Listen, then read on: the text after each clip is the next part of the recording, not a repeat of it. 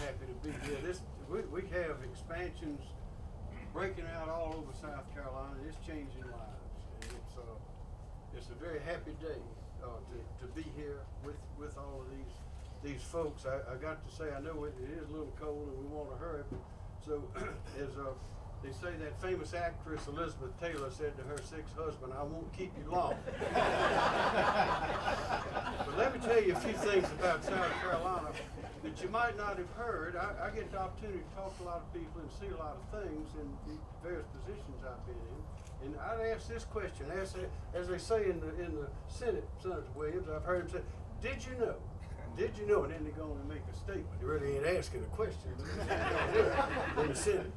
But did you know that in Clemson, at the university up there, they have a manufacturing center, advanced manufacturing center, and in that who is there? They have PhDs, professors, they have PhD candidates, they have graduate students, they have undergraduate students, and they have high school students working together, shoulder to shoulder, working on parts and frames of BMWs right now that are sent over there to invent new things so that the BMW plant there can incorporate them in their cars without having to slow down their lines and invent them themselves. Now, you know how many places that's going on in the United States today?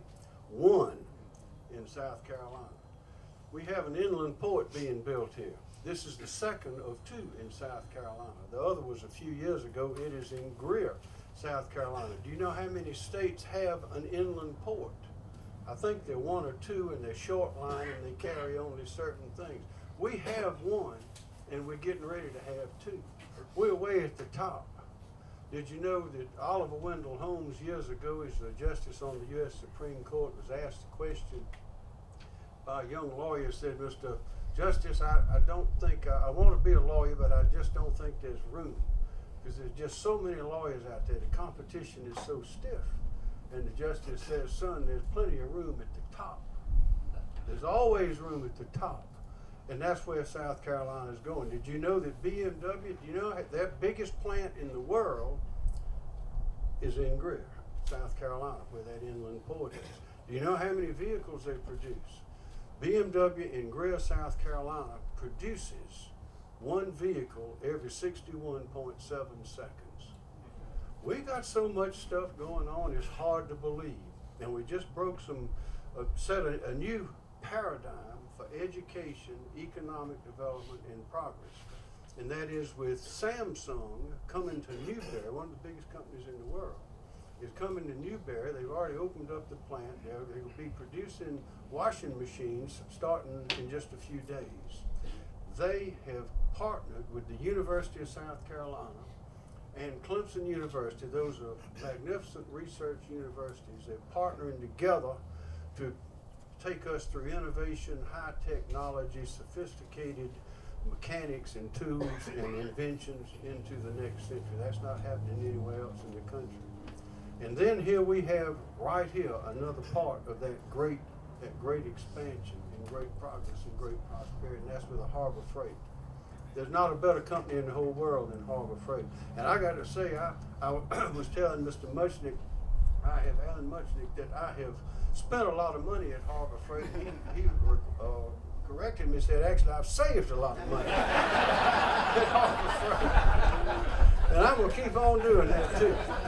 Y'all, this is a great thing for our state. It's particularly a great thing for this area of the state. These companies come here, all I've talked to say that South Carolina is a handshake state. What is a handshake state? The chairman of BMW said it is a place, it is the only place he said he's been, where when somebody gives you their word, whether it's a worker, whether it's somebody trying to spur economic development, county, the city level, the state level, contractors, when somebody gives you their word in South Carolina, they keep it. And that's why the people tell me they're coming to South Carolina. So we appreciate Harbor Freight's commitment to South Carolina. It is enormously important. And their example will spur others to be here, to grow here, to come here, to invest.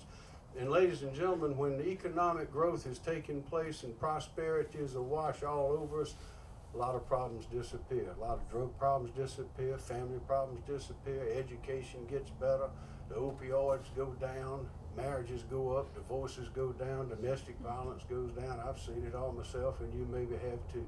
So that's what we're doing today. We're making South Carolina even a better, stronger place to live, work, and raise your family. And we are most appreciative of the confidence that Harbor Freight has put in us, and we are proud of this expansion. And as that great philosopher, Tim McGraw, also known as a country western singer, once said, "I like it, I love it, I want some more of it," and we're looking forward to it. And thank you.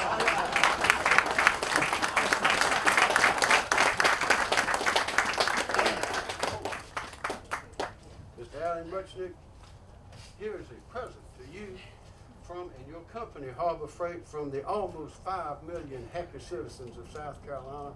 It is a brass decorative plate inscribed with our state seal and the words, "While I dream, I hope," and we've been dreaming and we're hoping, and now we're happy.